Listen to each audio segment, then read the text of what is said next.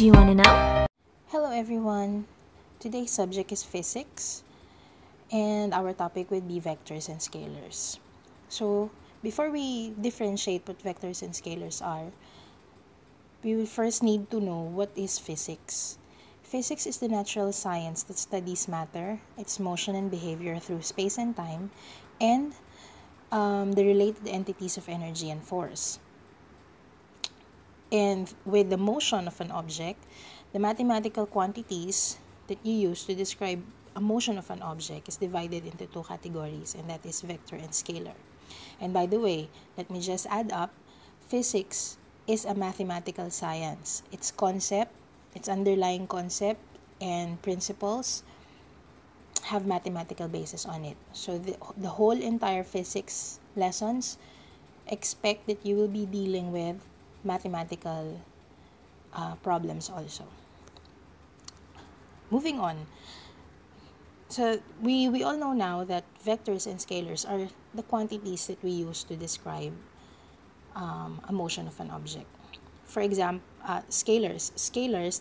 The difference is scalars is only represented by a numerical number or the magnitude. For example, 15 feet deep,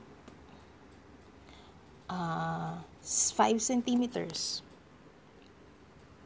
Let us write that down so you can see. Okay. So, scalars are just described by magnitude or just the numerical value. Let's give an example. 5 centimeters, 15 feet,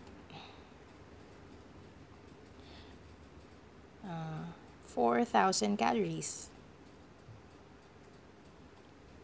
So these are all scalar quantities. While vector, on the other hand, is described by magnitude and direction. Example would be this one.